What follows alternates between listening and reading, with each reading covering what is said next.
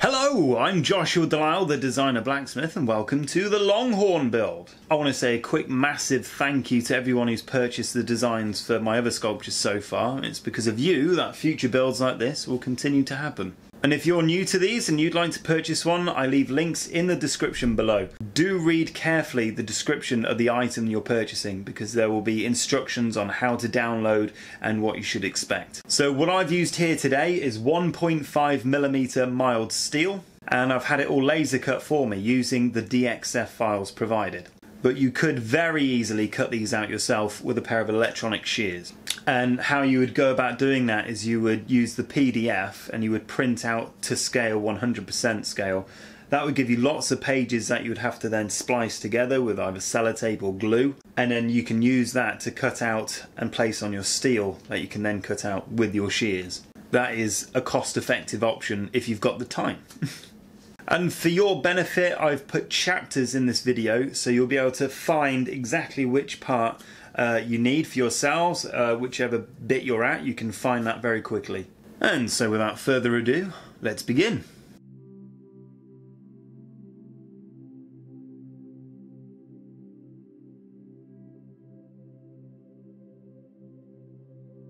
Let's begin with part A. If you like, part A is the wall mounting plate. This flat part represents the top of the head of the Longhorn steer. Now I've experimented with these fixing hooks by making them triangular in shape, and basically when that's on a wall you can easily locate it and it will center itself like so. The reason I put a flat at the bottom is so if you were to use this as a template for your wall, you can basically use that to draw a line on the bottom. You can get a spirit level to then get the exact centers, and that will just hang exactly on the wall very simply. Well, that's the idea anyway. Let me know what your thoughts are on it. So as before, make sure your bench is clean and flat, and we're going to place part A like so on the bench. Next we're going to take part I. Now you'll notice on part I you've got a long point and a short point.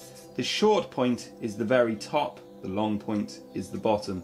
So we're going to place it on part A like so. So as you can see, to allow part I to match with part A, there needs to be a slight curve, and just by bending it ever so slightly, matches part A perfectly, like so. So I'm going to put a bit of pre-bend into this, and then we'll start fixing it to part A. So you want your bend to be gradual, free of any kind of corners or flats. If it's overbent, don't worry, as long as it's not too much, but we can then begin to tack it on. See, I've overbent mine, but that's okay. As I go along tacking it, I can push everything outwards. In fact, it makes it easier because the parts aren't in the way as I go along. So my first tack is going to be just 10mm from the edge. I think I'm just going to clamp it down just to hold things steady for me. And I'm going to have my tacks roughly 30mm apart.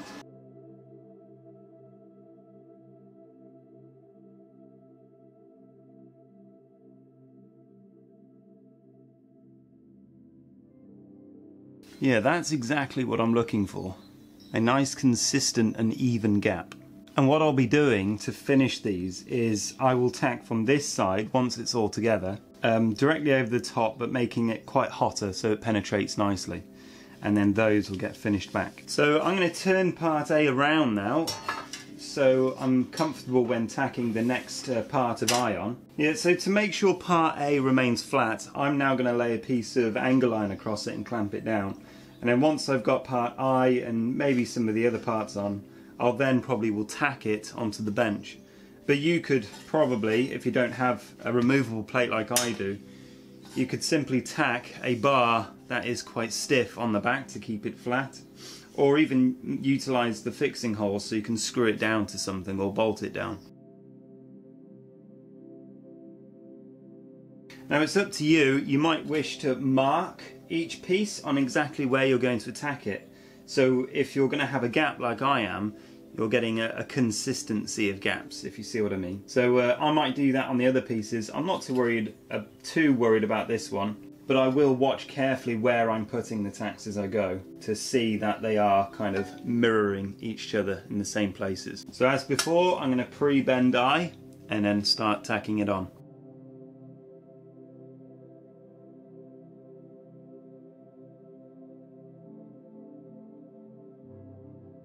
until you have something that represents that. So now that I've got part I on, I'm going to proceed to tack it to the base, and I'm just going to put maybe 4 or so tacks, very lightly, making sure I can get in with the grinder after, probably on the edge of where I've already tacked it before, so I'm not compromising the rest of the design. And I'm going to put a block on to clamp it down, just to make sure everything's flat when I do.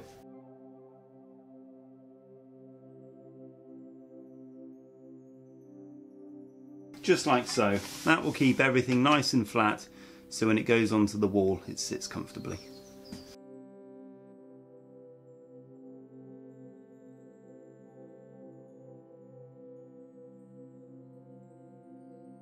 So the next part I'm introducing is part C, which is the chin, if you like. Part C is going to go at the very bottom of part A, like so. But first, part C needs a bit of a bend, so just going to put a nice gradual bend, nothing very steep because it's actually a very shallow bend really. Something a bit like that. And now parts I, when they finish, they're going to finish at the end of the radius here. So here's the actual chin line of the steer itself, and parts I will finish directly where that transition happens. So you'll also notice that parts I need to come in. Now, believe it or not, they do need to kind of twist in ever so slightly.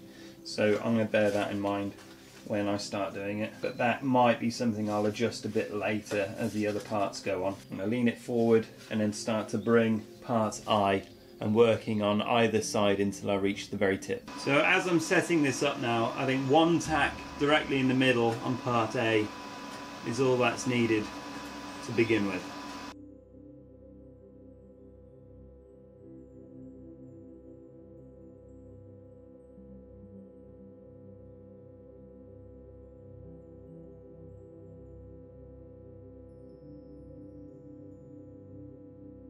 Right, I think it's time to work on part B now. So at the back of part B, that will actually fix to part A, like so. But this is optional, but it's going to bend. See where these two kind of corners here are?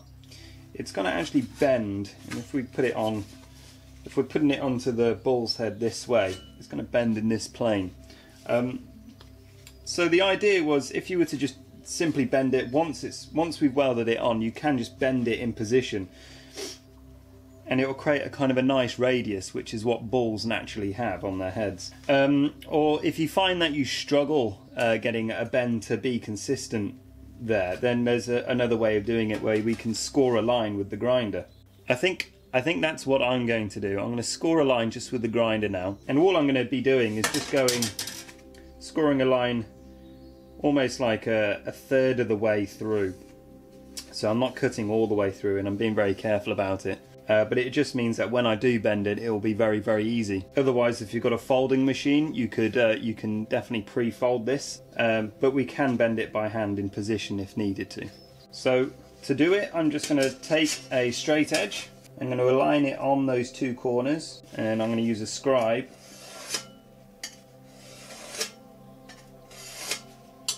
and score across, and then I'll use a 1mm cutting disc to take it a third of the way through, and then it will bend in that place. So there you go, there's my score line, and the score line I'm going to place in the inside. So when I come to put part B in, the score line will be disappeared on the inside of the sculpture.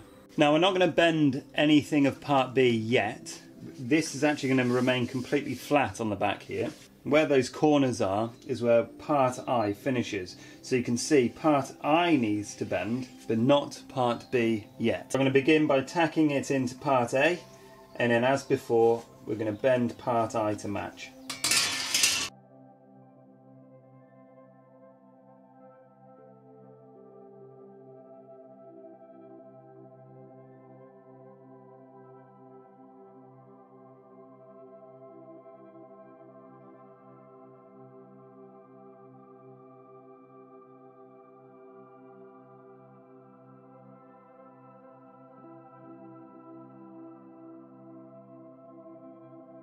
We're going to swiftly now move on to part J. Now you may have noticed that part I has changed very slightly for those who are hawk-eyed among you. That's because something didn't quite translate in the drawing, so I've amended that now, so you won't have this issue.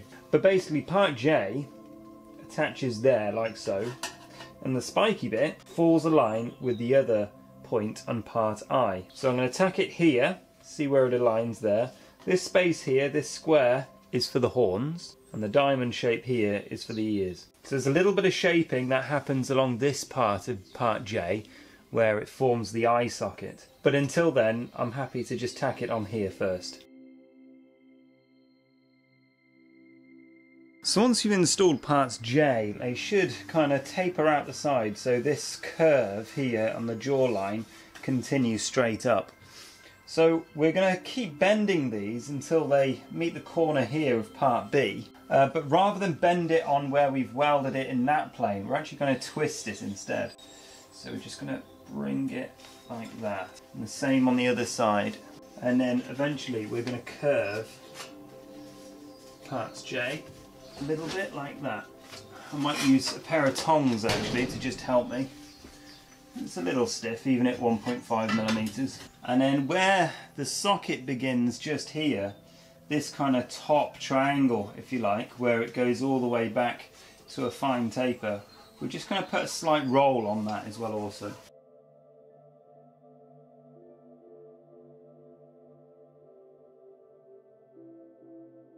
So don't worry about being too accurate, just putting a little bit in there helps you for later on.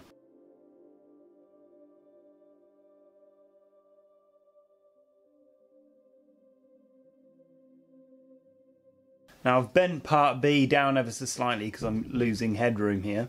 But before we actually bend B down anymore, I'd like to introduce part D. Part D is going to go on top of part C, like so. And it's going to bend round and finish at the tops of part J here. So to get part D to fit part C, we're going to just put some slight bending in this plane. So I'm just going to bend it like this. I'm kind of rolling it in a bit of a cone shape really. So you can see it's going to go on there like so. And I've purposely put a little transitional point on part D. That will align with the edges of part C and where part I joins it. So you want to look out for that little tiny transitional corner there. That's where we're going to index from. So I'm going to tack part D on now, looking at where it's indexed here, and then I'm going to start rolling the rest of these cheek parts until they match with part J.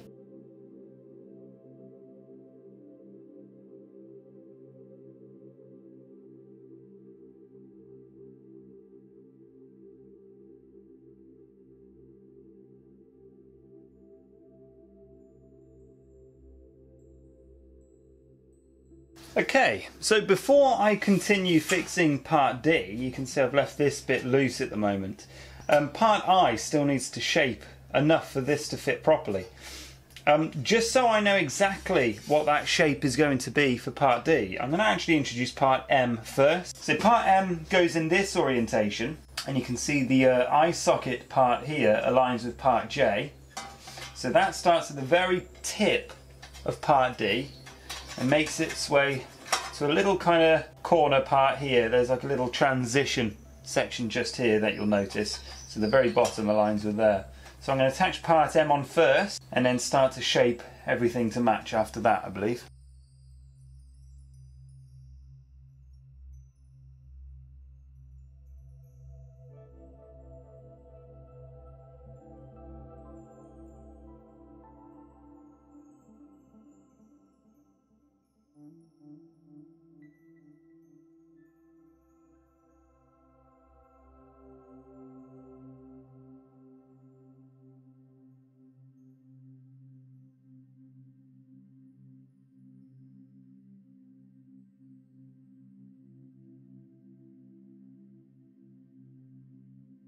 Okay, so I've got M together.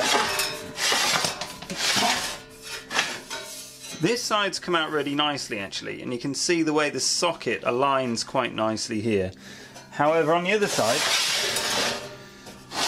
I didn't quite get it to align up. So what I think I'm going to do now is just cut all the tacks and reassemble it, because it's really important that that lines up there. and I can see the divot actually where it's meant to align it down here, and it's not matched that at all. Bit of a pain, but this is why we tack lightly. So there you can see I've just quickly changed this now, and that blends in together much better.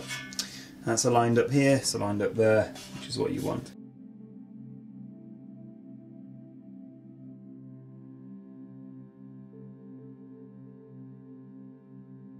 So the next part I'd like to add is part L, and part L goes here like so. Part L actually has a bit of a hollow in it like this, so I think I'm going to actually shape it a little bit in the vise very first by just sticking it in the vise and then just trying to create just a slight sweep in this plane. So here now you can see I've curved it in this plane here. I've kept this side straight, this is the side that connects to M. And the bottom I've also curved slightly as well, but that will actually straighten itself slightly as I attach it to part D. The main thing is to make it match the curve that D's already got, and then pull it to meet part M. But I'm actually going to stick it onto part M first, and then we'll push part D to match.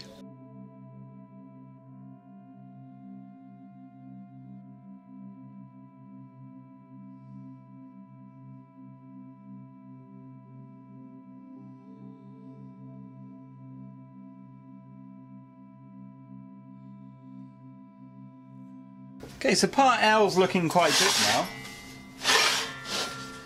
You can see how it kind of curves in here, very slight amount, kind of defines the jaw and the cheeks. And what I found is that if it's not matching back here, it's normally something to do with this part here that needs to change. So every time I try to pull back the jaw back over here, it was bowing and bending in this region here. So it does pull over eventually. It might take a bit of brute force and a bit of a strength. Obviously the thinner material you use, it will become a lot easier. And of course doing a paper copy helps to see where all the parts need to be bent as well also.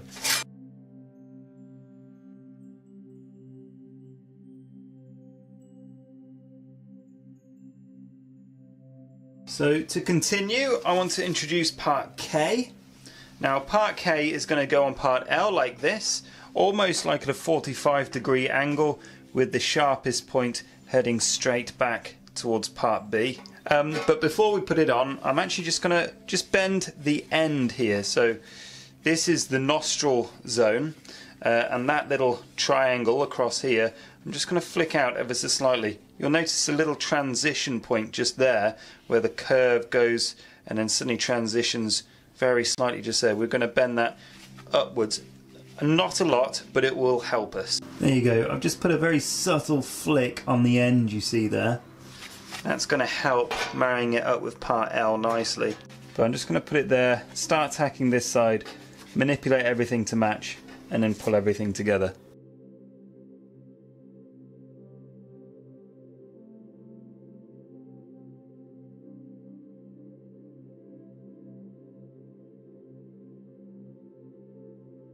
Now that we've installed part K, I'd like to then bring this top part down, this part B, to then start to create the brow of the nose. But if you've followed what I've been doing so far, you might notice a problem when you do so, as I'll show you.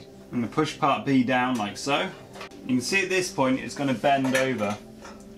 But it would seem that we're almost 20 millimeters out at the top here. So just in case you guys are experiencing the same thing, you can see where part K sticks out here, that's meant to come all the way down here. And you can see up here, the edge of part B there is meant to come right to the end of part K there. So then we can start forming the nose round. But currently it's off, and you might think that the patterns are off. They're not. What actually needs to happen is part B needs to go forward a tiny bit, and part C and everything connected to needs to go backwards a fair bit. And you're probably thinking, well, how will that happen? Well, what we'll need to do now is to widen it. Where part M is, and all of this connecting tissue, if we widen that, that will actually bring everything closer together. So I'm going to try a few techniques now to correct mine, and this may help you.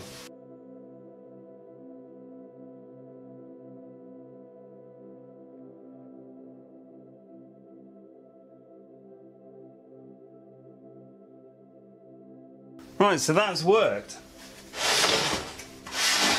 I used my wind bags, which are something I've recommended in a previous video. I think they're just super helpful. Now, that's what they're designed for, prying things apart and lifting little things up. They've got a good amount of force to them. And then just using another clamp as well, just to help it. I also gave it a few taps with a hammer, and that just made any stresses in any of the tacks just kind of bend and release themselves. But part B, the edge where the funny nostril shapes are here, needs to come right up to the end of part K. I think I'm going to tack it at part K now, and then I'm going to start bending everything up at the back here to get everything to align. It's difficult when it's all loose, so I might just put a couple of tacks there first, and then I'll start pulling things around and manipulating a bit.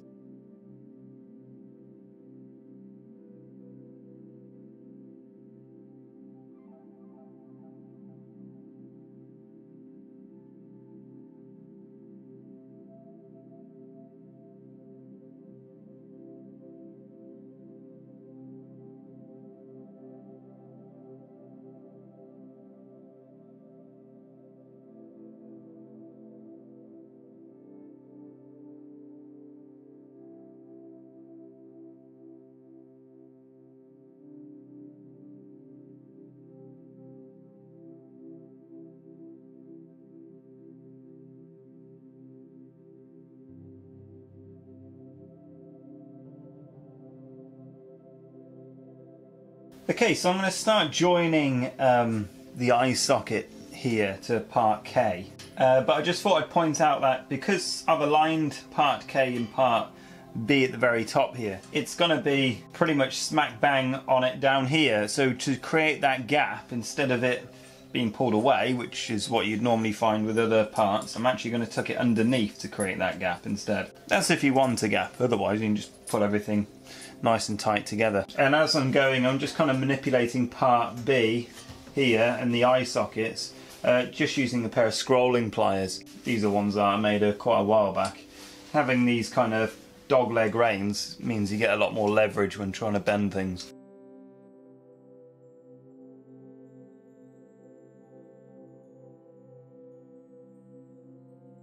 And so now I think I'm just going to attach part J to part B.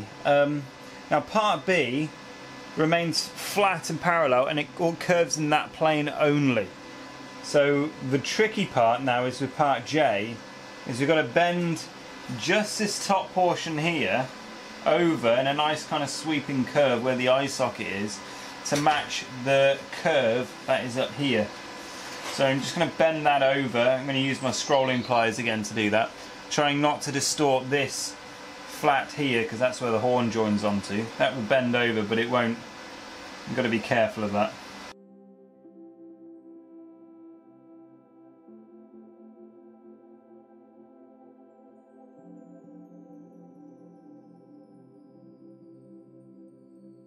So lastly, now on this part, I want part B to bend down and connect with parts D and L. Before I do that, I want to put ever such a slight curve on this. It's basically going to match the curve of part D here. So I'm going to put a bit of pre-bending just to help me. And then when we bend it down, it's going to bend more harshly where the nostrils, the top of the nostrils are here. And then it's going to gradually slope until it meets part D. But anyway, I'm going to use the pliers again for that, and you'll see how it works.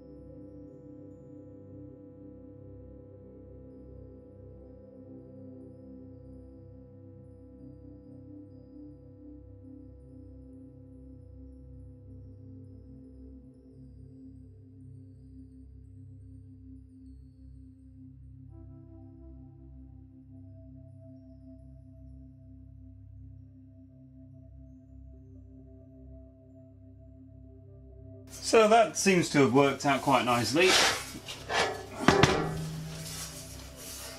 Basically, the nose of this bovine is a lot flatter than I thought it was. I guess I was stuck in the mode of either the stag or the horse, because they have a very rounded front nose, but a cow is very flat-nosed.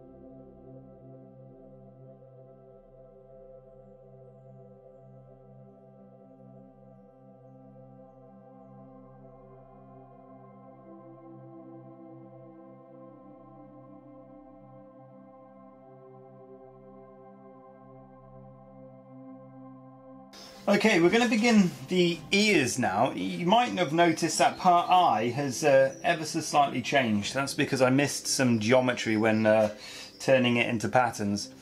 So I've amended that now. You won't have that problem at all. But that's why it's important for me to build these things first, so I can go through all the little difficulties and give you guys my best tips. Right, so to do the ears we need parts P, Q and parts O. We're going to start with part P. We're doing the Longhorn's right hand side ear now. So the orientation of part P is going to be this way, with the sharpest point on the sculpture side is the top. So that's going to locate onto part J like that. And rather than a corner weld, it's going to be a fillet, or what I've referred to in the past as a lapping joint. It's going to go over the top of part J. Because I'm welding it as a gap rather than flush fit, I'm going to just leave a little gap as well. So I'm going to put that there like so. And it's probably going to come completely 90 degrees with part J there. So let's get that on first. If we look at part Q now, you'll see if you put part Q on this flat side here on a base, it'll lean over to one side ever so slightly. That side that it leans towards is to match up with part P. So you can see I've marked it here with a bit of pen just to help me. And that's going to go onto part I at the very top, just there.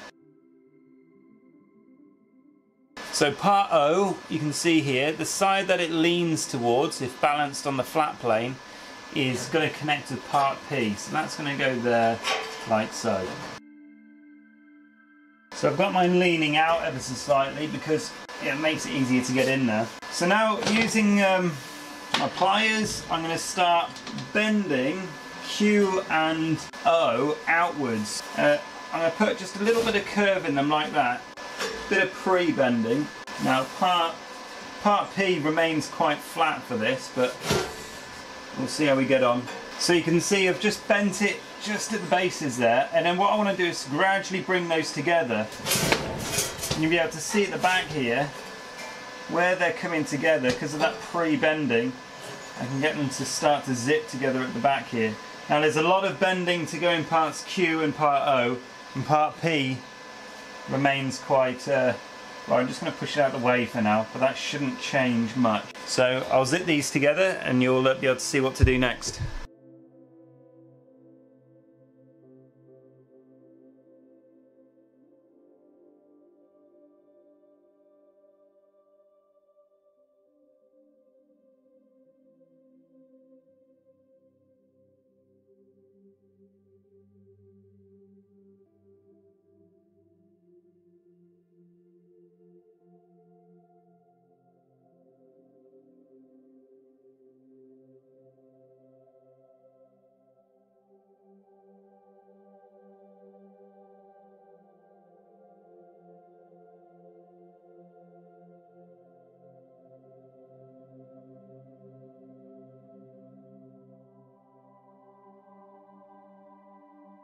So now for the best part, we're going to put the horns on. Now to make it helpful, because each piece looks very similar, I've labelled top, front, back and bottom on the included design. Now the best thing that I think is to do is to print this off 100% scale, so print it in poster mode, and that way you'll get something like 4 A3 size pieces of paper, or 8 A4 pieces of paper that you have to then cut and splice together using a bit of sellotape or glue. That way you can take each of your templates and you can correctly identify which is which. So I'm hoping that I've got these right, but we'll see. But as you can see here, the square, so what I'm saying is the top is obviously that one, front, bottom, back. And I'm going to do one side at a time. And I'm going to basically tack all of the components on and then start to manipulate them into the shape of the horn. Right, so part H in this orientation, so looking definite horn-like, will go there like so. Might have to bring it forward ever so slightly just so I miss the ear. So you can see the back part, part H, swoops down like this. Part E, the top, is going to go forward like that.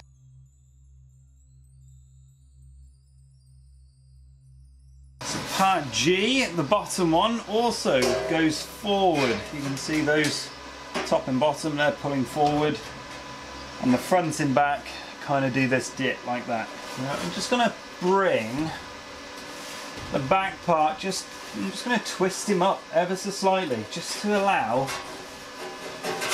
this part to come in underneath. There we go. Might bend that down a bit. There we go. That's it, that's better. And then lastly, part F, the front part, is going to go in like that. So I guess at this point it looks like a load of tentacles. But essentially what I'm going to do now is, like we did with the ear, I'm going to spiral my way around each piece, tacking as I go, twisting and bending until all of these faces match each other. So a quick time lapse and you'll see how one of these comes together.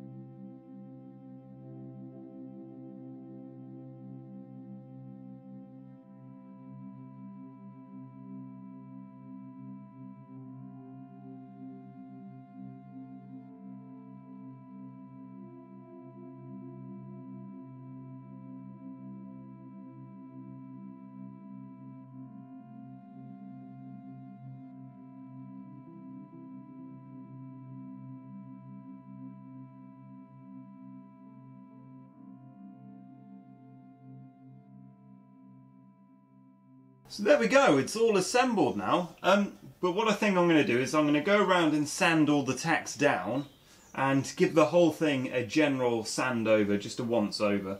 And then I think for the finish I'm actually going to go for a rusted look. So I'd probably leave it outside, let it go rusty, and then to stop the rust from bleeding thereafter I'll seal it with like a wax. So what I'm going to do is cut it off the mounting plate, and then I'll also go around and just check to make sure the gaps are equal. I want to make sure that when I put the lighting on the inside that you're not going to get any funny dark areas. And so if you want to stick around, I'm going to be figuring out how to do all the lights on the inside so you can see that. You can see it all come together.